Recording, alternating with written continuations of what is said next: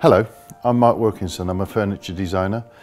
I took my company from a bag of tools and nothing to £26 million a year. When I was at school, I obviously was dyslexic, but I didn't know what dyslexia was, and neither did the school. So it was not something that was addressed. And then I found this thing, dyslexia, that I was. And I was disquieted.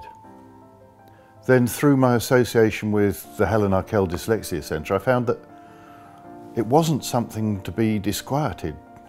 It was something to be celebrated. It was part of what I am. It was the way that I view the world.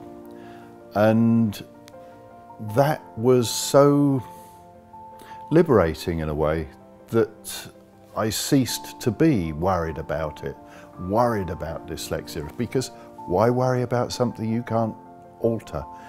You just go forward as a person. As a dyslexic, it's good to know what you're good at.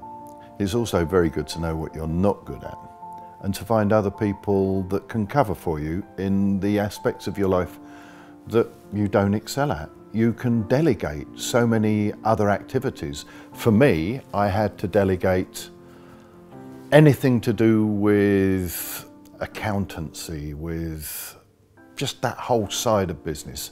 I'm a dreamer. My life is rather like a flick book, a Marvel comic flick book. I see entirely in pictures. And so I've just found other people to cover in the business for the aspects that I couldn't cover. And it led to great success. Embrace the abilities of others and celebrate your own.